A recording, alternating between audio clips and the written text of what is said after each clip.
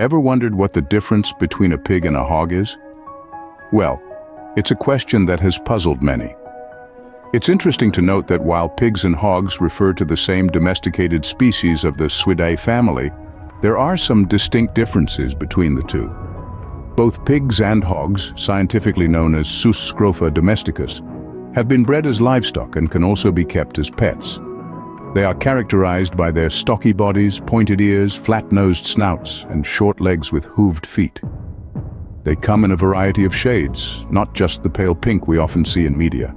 They can be red, brown, black, white, or a combination of these colors. These animals are incredibly intelligent. They are social creatures capable of learning skills such as solving puzzles, playing video games, and even surfing. Their behavior can be quite fascinating.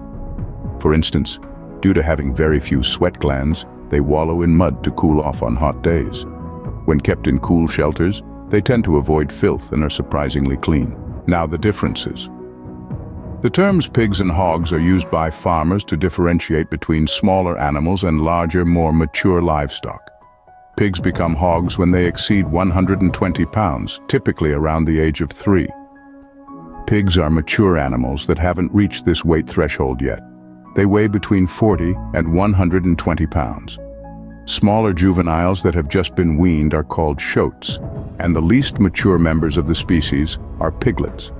So where do boars fit into this?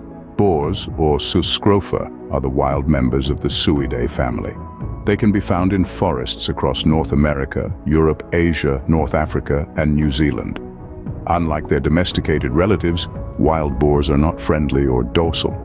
They can be distinguished from pigs by their bristly brown fur, muscular bodies, and tusks used for scrounging up food. Their weight ranges between 150 and 220 pounds. And what about swine? The term swine covers all of the above. Pigs, hogs, shoats, and piglets all qualify as swine. The term can also apply to wild boar species. While technically any member of the Suidae family could be referred to as swine, the term is most often used to refer to pigs and hogs found on farms. In summary, the terms pig and hog are used to describe the same species, but differentiate based on size and maturity. Boars are the wild relatives of pigs and hogs, and the term swine covers all members of the Suidae family. It's these subtle differences that make the world of animals so fascinating.